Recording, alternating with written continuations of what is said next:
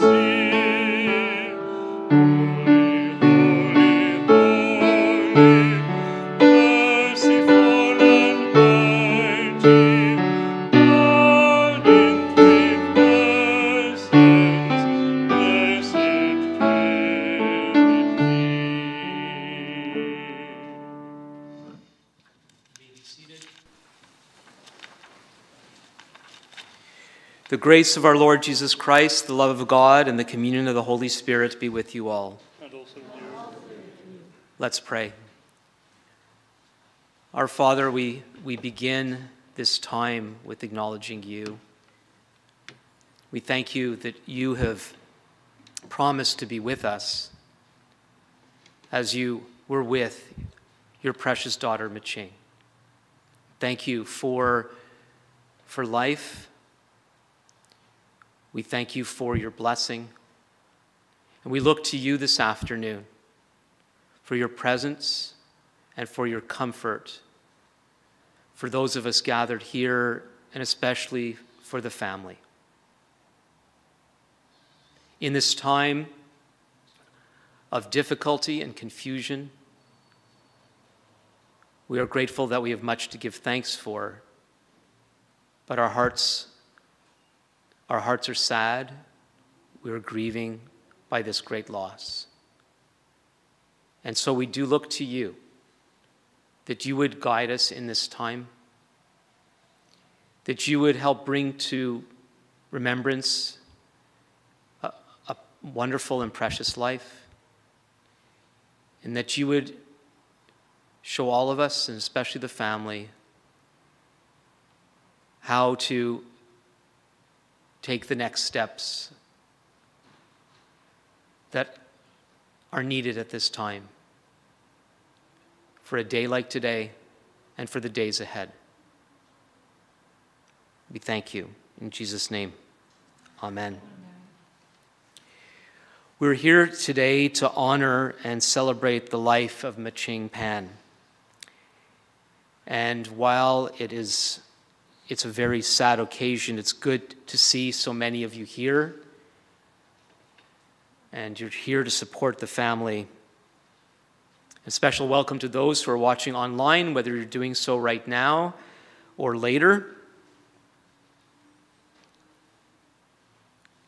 I've only gotten to know Maqing in more recent time, but it didn't take me too long to see how precious she is to so many. Both the songs and the scriptures that will be read and sung this afternoon were chosen by the family. And at this time, I'd like to ask Dora and Nelson to come and read the scriptures. And then following that, we'll go into the next hymn.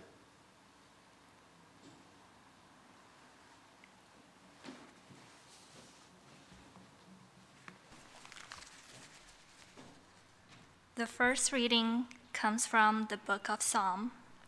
This is a special reading, especially because it was the psalm that my mom had used in her annual letter, if you ever received them. And she used it the year she was diagnosed with cancer. So it's kind of special for us. Psalm 46. God is our refuge and strength, a very present help in trouble. Therefore, we will not fear.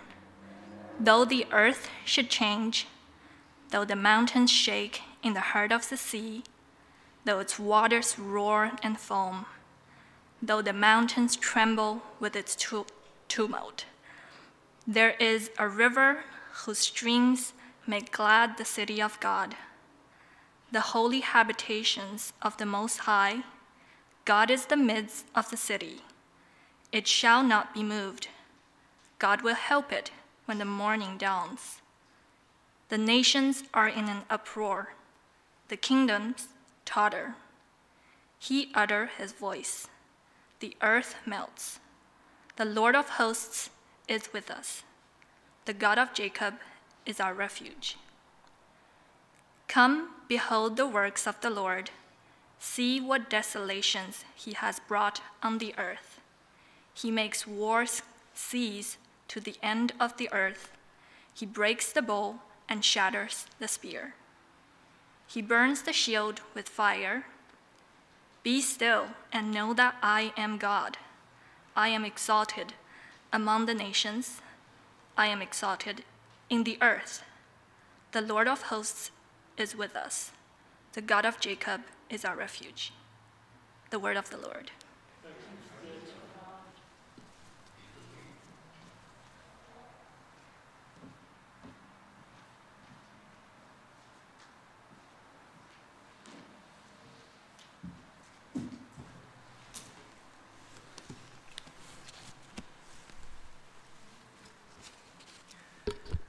The second reading comes from John 14, verses 1 to 6.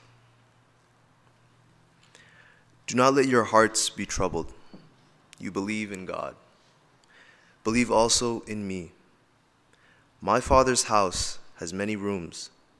If that were not so, would I have told you that I am going there to prepare a place for you? And if I go and prepare a place for you, I will come back and take you to be with me, that you also may be where I am. You know the way to the place where I am going. Thomas said to him, Lord, we don't know where you are going, so how can we know the way? And Jesus answered, I am the way, and the truth, and the life. No one comes to the Father except through me. Here ends the reading.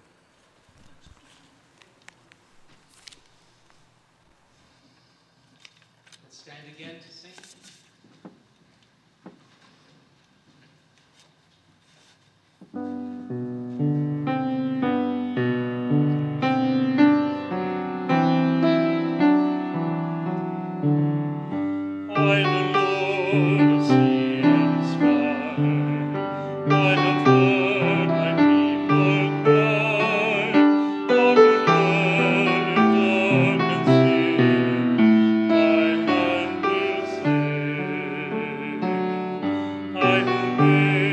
Stars of light, I will live the darkness.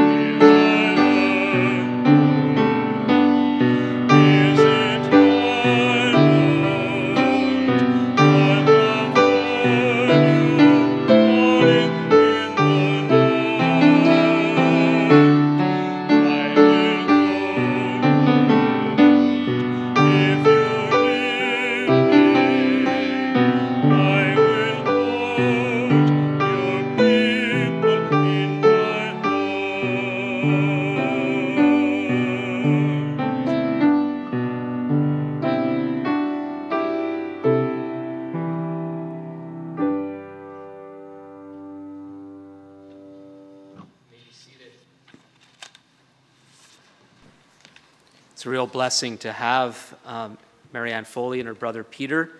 You know, they're very special, longtime friends of the congregation. I'm just getting to know them, and already I could see how special they are, and grateful that they could come and bless us with music this afternoon. At this time, Hong Mao is going to come to do the eulogy. He's going to be sharing with us in Chinese, and his daughter Mary will be translating for those of us who need it. That'll be followed by tributes by both Mary and her sister Dora, and that'll be followed by a video tribute by one of Maqing's former students, and she'll introduce herself in the video. So invite the family to come up.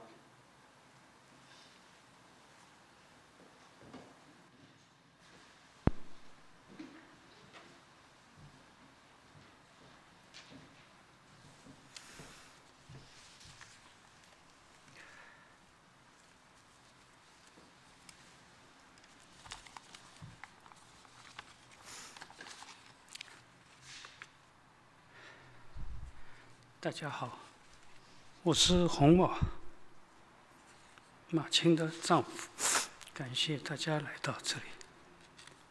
马青，我们回到了这里。今天阳光这么好，你一定会很高兴的。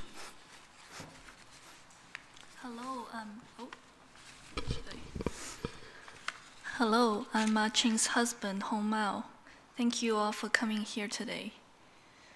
Maqing, we are back at the church finally after a whole year. It's a beautiful sunny day. You must be happy. 现在是9月份，38年前，我们就是在现在这样的季节相识在杭州外国语学校的。当时我们都是年轻的老师。认识马青的那年，我正处在痛苦和压抑当中，心沉在黑暗当中。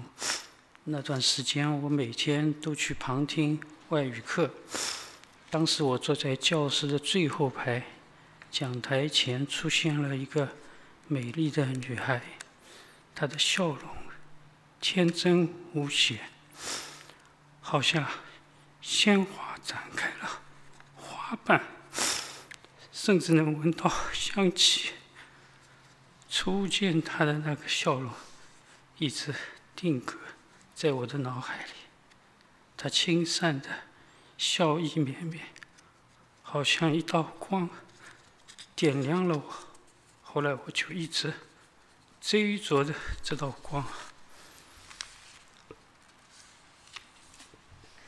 It's September now already.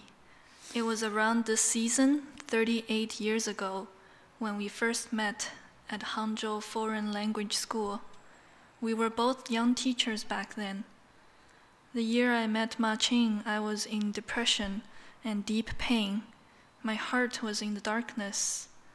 I listened in during foreign language classes every day back then, and she taught English. I was sitting in the last row of the classroom when a beautiful young lady arrived at the teaching podium. Her smile was so refreshing and pure, like a flower that has just bloomed, that you could even smell its fragrance. That smile when we first met has been fixed in my mind since. Her smile was gentle and kind, like a beam of light illuminating me. Since that moment, I have been chasing that light.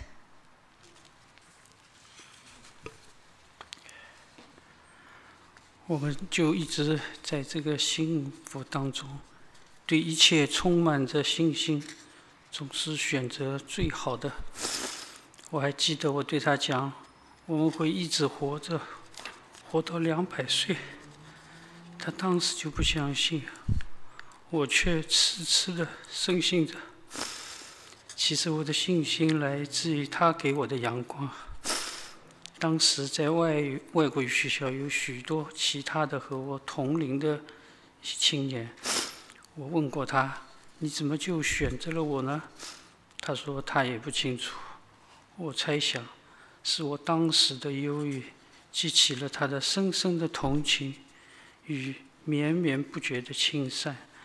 他也许下了决心，一定要把阳光照耀到我身上，驱散我的阴影。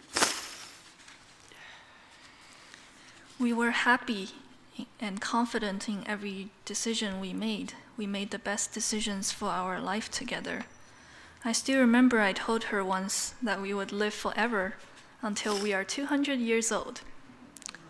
She didn't believe me, but I foolishly believed it with a strong conviction. I think my conviction came from the gift that was Maqing's light. I asked her, there were many eligible young men around us back then. Why did you choose me? She replied and said she didn't know. My guess is that my sadness at the time evoked her sympathy and endless kindness, that perhaps she was determined to grace me with her sunshine and dispel my shadows.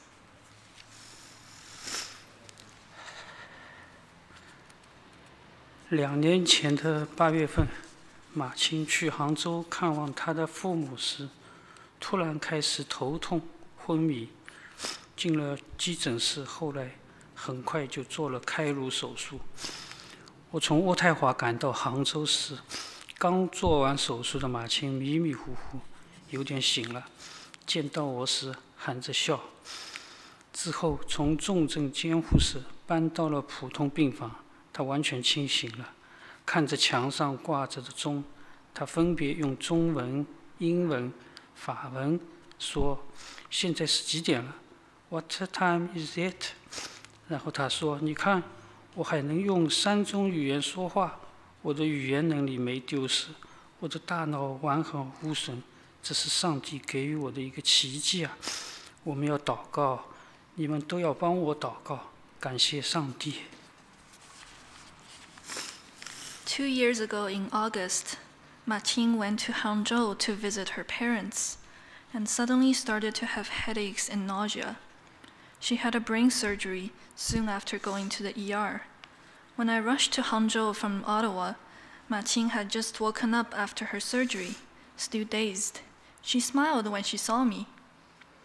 After that, she moved from the intensive care unit to the general ward and became completely lucid. Looking at the clock on the wall, she said in Chinese, English, and French, "What time is it? Quelle heure-t-il? 现在是几点钟?" She then exclaimed, "Look, I can still speak in 3 languages. My language ability has not been lost and my brain is still perfectly functional. This is a miracle God created through me. We should pray. You should all pray for me and thank the Lord."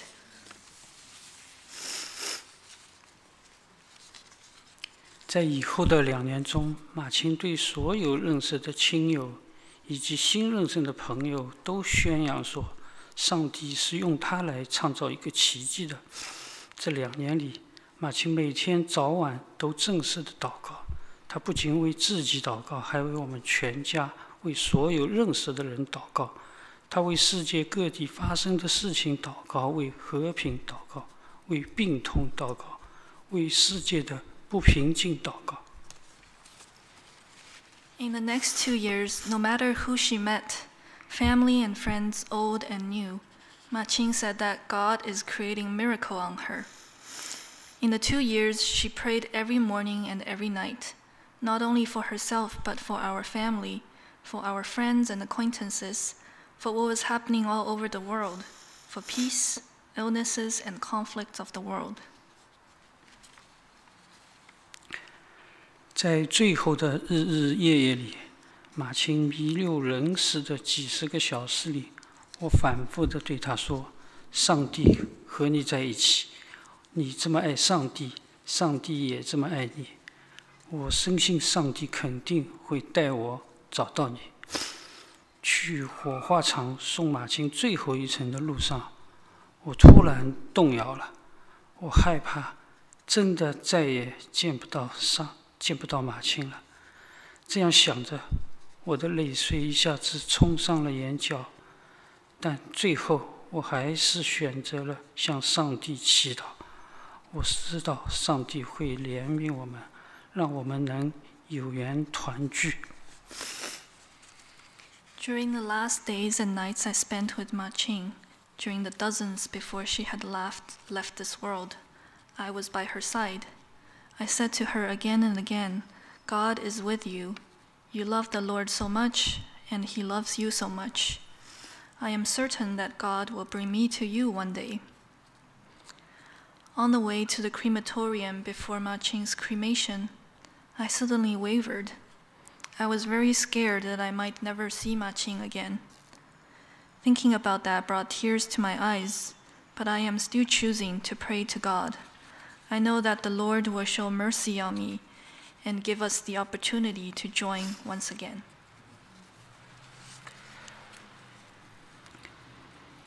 几天前，女儿问马青名字里的“青”有什么含义吗？听马青的母亲说，是希望能像青青小草茁壮成长。马青就像那清早迎着阳光的小草，热爱自然，热爱阳光，热爱生命。马青对人与人之间的善意总是有着深厚的信心的。对所有得到的，即使是再微薄，也充满了感恩，从不贪求更多。他的生命告诉了我，力量来自于阳光、善意以及感恩。A few days ago, my daughters asked what the Qing in Maqing's name meant. Qing means the color green in Chinese. According to Maqing's mother, when Maqing was born, her parents wanted her to become resilient like the green grass. Indeed, Maqing was like the green grass that faces the sun early in the morning, embracing the sun, nature, and life. Maqing always had confidence in the kindness of people. She was always grateful for everything in her life, even if what she had was modest. She was never greedy for more. Her life showed me that true strength comes from optimism, kindness, and gratitude. 我们的家就像一个小世界，最早只有我们2人，然后有4人，现在有6人了。马青，你的丈夫深爱你，女儿、女婿也深爱你。我知道你深深爱着我们。马青，我美丽的妻子，上帝的孩子，安息吧，上帝和你在一起。Our family is like a little universe. At first, there were just the 2 of us, then 4, and now 6 of us. Maqing, your husband loves you deeply. Your daughters and son-in-laws love you deeply, and we know that you love us deeply.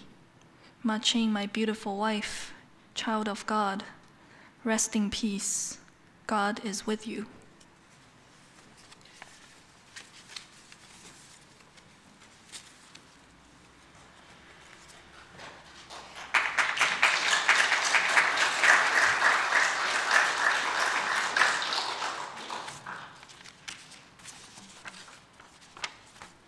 I don't know how to follow that. Good afternoon. I don't think I know everyone here, so I'm going to introduce myself. My name is Mary. I'm the younger twin. Many of you know my mom to be a very gentle woman with a very serious demeanor, but she can be hilarious. When we first came to Canada and met all of you, quite a few of you, many of you didn't know how to pronounce her name. She never took any offense, but found it to be a source of joy. She said, "Look, everyone is calling me Maqing and Maqing. I feel like royalty." She lost some of her humor and confidence after her diagnosis, but never her joy. I will never forget her genuine joy when she saw us after her first surgery, when we made it home to Canada after a long journey through an air ambulance, when her pet quails were incubated, when friends visited her, and when we dreamed about our future together. Some of you might know that before the misfortunes of the last month, my parents were planning to move to Stittsville with kind of with our help, and become our next door neighbors. We dreamed about decorating the house together with blue and gray, her favorite colors, sitting in the backyard together, eating meals outside, watching the birds, and creating a hobby room where we could solve jigsaw puzzles together. When we spoke about that, her eyes twinkled like the stars. I celebrate my mom's life today, but of course I'm also grieving.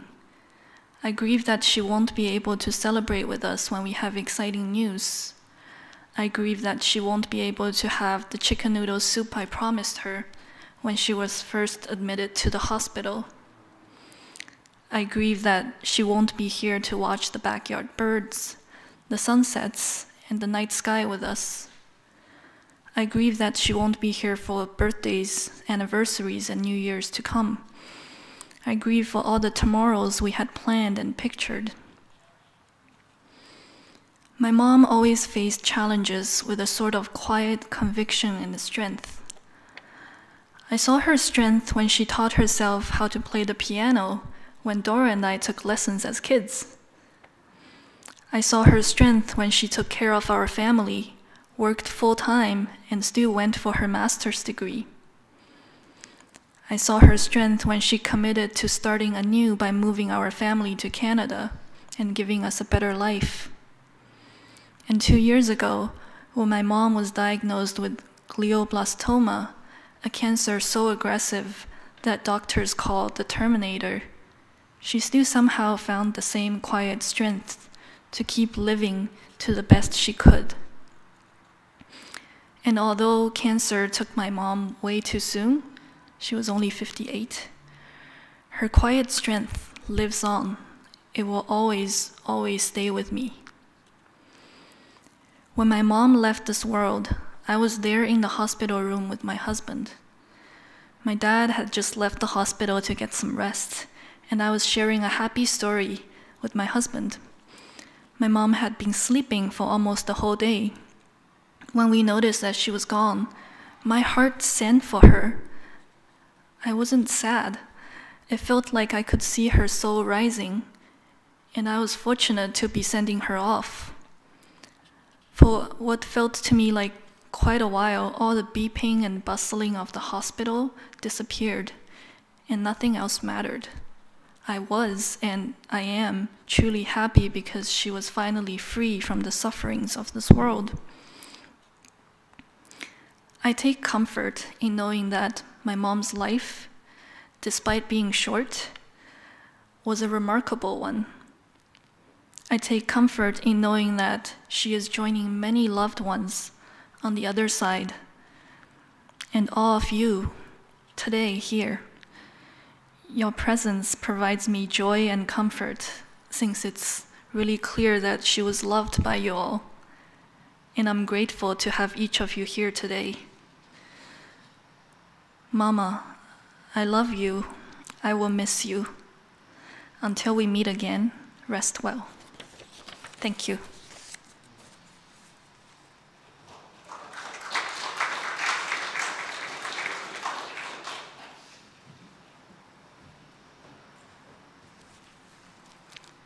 Hi, I'm Dora, the older twin, I guess. So my heart is still full of sorrows, and my mind is still occupied by feelings of guilt, regret, and all the should've, could've, would'ves. So I'm afraid that I don't yet have the strength and courage in me to face the reality with complete joy. What I can do now today is to share some of her happier memories with y'all. My mother was a storyteller. She loved to tell tales of her childhood in the town of Shaoshan, where she was born, stories of her in Minnesota as an exchange teacher when she was much younger, before she had us, stories of me and Mary as kids, her travels, and all the cute, heartwarming episodes from her school. As her child, those stories are not just stories, but a way for me to connect with the world and make sense of it. And now I take refuge and solace in those stories.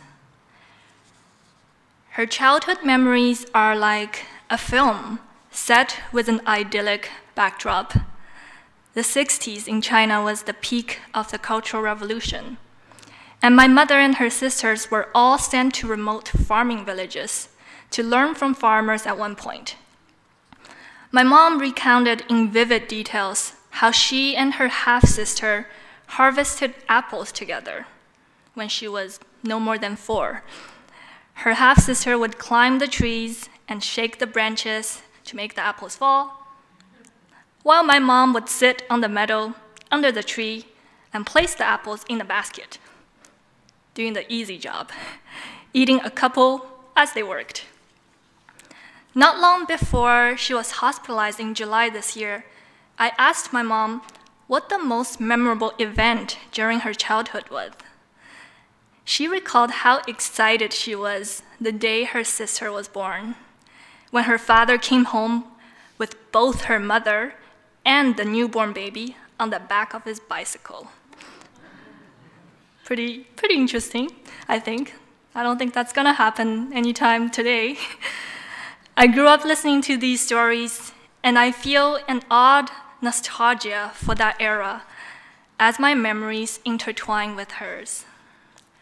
Over the years, we have gone on many family trips, but only a few after Mary and I became adults. What I treasure the most on these trips are not the adventures and misadventures on the road, which there are a lot, but the quiet moments where we would do nothing in particular, laid back, perhaps chatting about the sunset or birds by the campfire, perhaps just reading our own books.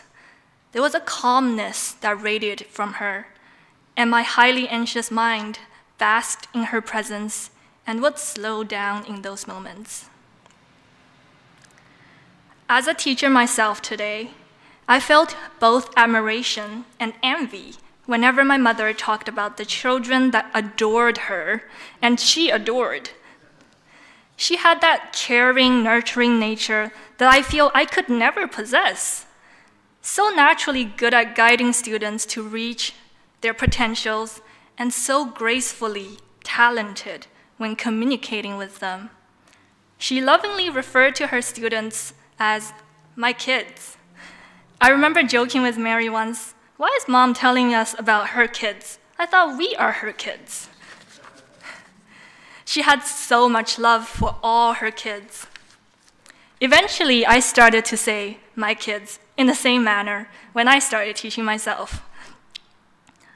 Although she is no longer with us, she will forever be my guiding light. I am so grateful for all that she had done for our family and for me personally.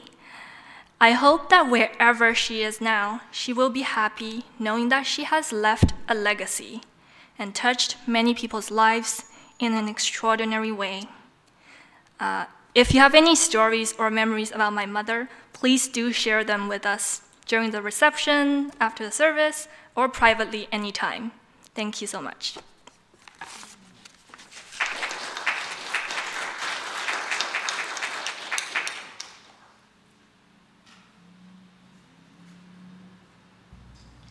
Good afternoon, ladies and gentlemen. For those who don't know me, my name is Alice, and I'm Maqing's student 37 years ago. Yes, 37 years. When I was in grade 6, and she was a fresh grad from university. Maqing was kind, gentle, and loving. She gave us such patience and care that made enormous impact on her students' lives. At that time, she was the prettiest female teacher in our middle school, and her charisma won her immense popularity among the students. Every girl secretly imitates her graceful manners and her way of speech, and every boy models his dream girl after her. I was fortunate enough to have a long-lasting friendship with Maqing, and she has taught me not only English, but influenced me in many aspects. Looking back, my memories with her are twinned with her sincere smile, her passion for life, her love of nature, and her true artistic talents. After she was diagnosed with cancer, she demonstrated such courage and resilience that I couldn't help but be impressed by her optimism for life. Maqing's beauty lies not only in her appearance, but in her soul. As it is put in the movie Coco, the real death is that no one in the world remembers you. Maqing will live in the heart of everyone who knows her, respects her, and loves her. Maqing, I will always miss you. But with so many wonderful memories of you, I can always think of you with a smile. Your optimism towards life will always be my lifelong aspiration. Goodbye, and see you down the road.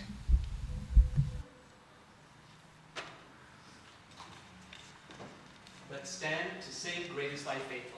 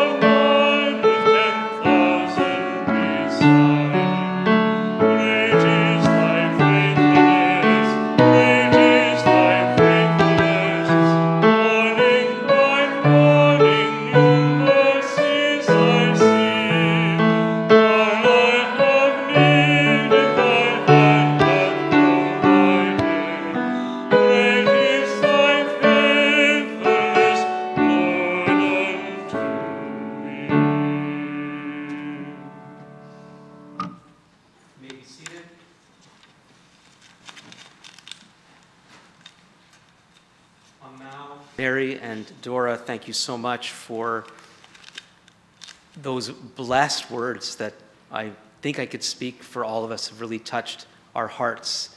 The beauty of your wife and your mother that shone through what you shared, and the honesty with which you shared it, it certainly touched me.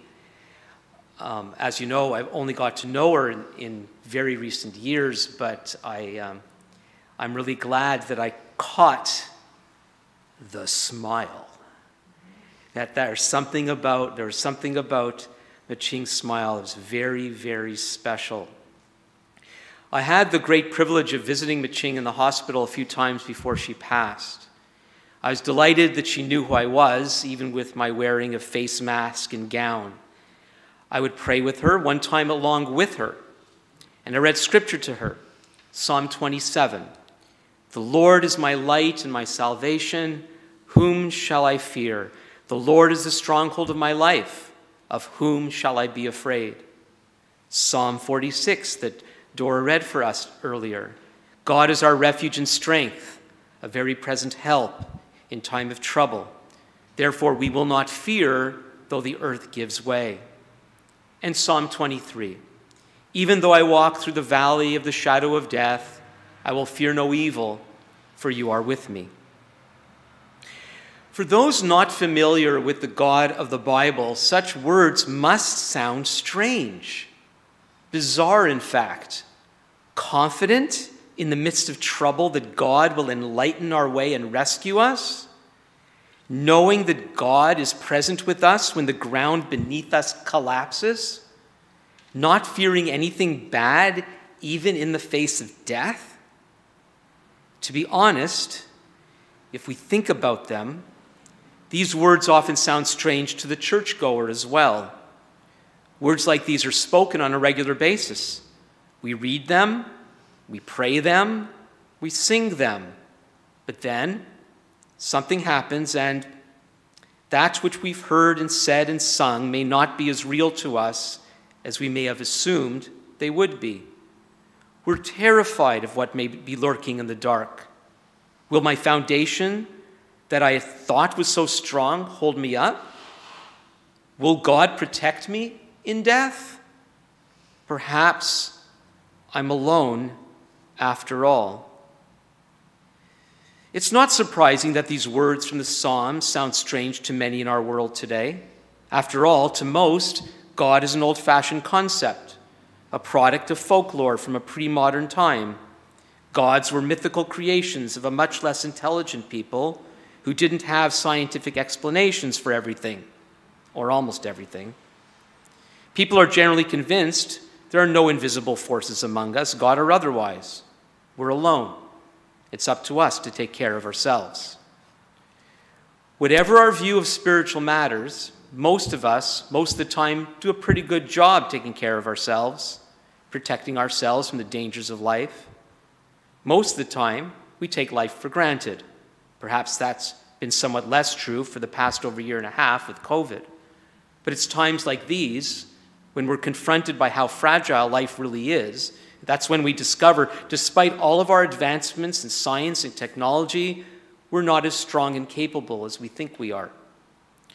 And it's times like these that we are reminded how precious life really is, that our connections with one another are an essential aspect of being human. But then how do we cope when our connections are broken? Sentiments about God are nice, but is he real? Is he real to the extent that his presence would make a difference in the midst of our greatest difficulties? As people here this afternoon, of those who have had to listen to me the past almost 3 years know, if they've been listening, one of the things that I deeply appreciate about the Bible is how real its characters are. They're not supermen and women always bursting with faith, impervious to trouble and pain. Far from it. Their courage is exhibited through honest struggles with doubt, fear, and suffering as they hopefully discover that they aren't alone in the universe, something that Maqing discovered. Genuine faith in God isn't about checking off a box. It isn't the result of going to church or engaging in religious rituals. It's about an encounter with the creator of the universe, who has made himself known in Jesus, who is willing to take on himself all that's wrong with the world, including death. More than that, in one of history's most unusual but reliable twists, he came back to life so that all who entrust themselves to him may also have hope beyond the grave.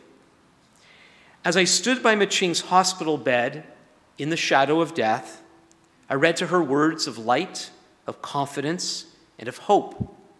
Not to preach to her, not to try to convince her of something, not to spout sweet sentiments, but to stand with her in complete weakness and remind her of what she had come to know was true. She was not alone. God was with her. God would always be with her. As I mentioned, I got to know Maqing fairly recently, and it was after her initial encounter with cancer. So when I got to know her better. I'd seen her, but hadn't really gotten to know her. As COVID restrictions forced us to take things online, Maqing signed up for whatever I was offering, whether it was a 10-week seminar or a 20-week course. But where I truly started to get to know her was during a 12-week Bible study that began a year ago this month. The study was designed to be interactive. It was expected that everyone was to share their thoughts, something that not everyone is comfortable with. But she signed up and regularly contributed. And as she did, I could see that something had happened to her, that her understanding of the reality of God had become very personal to her. I was so intrigued by her that I asked her if she would let me do a video interview that I could share with our church community and potentially with the world over YouTube. She agreed, though doing something like this didn't seem to be in her comfort zone. Still, she did a great job. I didn't know her life story until then. And so as we went along in the interview, I saw that she was someone who had been part of church life for a considerable amount of time, but without personally grasping the reality of what she had regularly heard and sang about until her bout with cancer in China. So near the end of the interview, I asked her a question along the lines of, what would you say, Maqing, to someone who has gone to church for a long time, but perhaps the life that you discovered in Jesus has never been real to them? I'm not going to tell you what she said. She will tell you herself. God is good all the time. It's that we need to stop sometimes and think. Yeah, we need to look back at our life and then count all the blessings God has done in our lives. Do not get too busy with everyday life. You know, God provides. So I think if you start to make effort to read the scriptures and to think and to talk to God every day, and then you will get to know him and you think he is real. He is really real. Yeah. Yeah.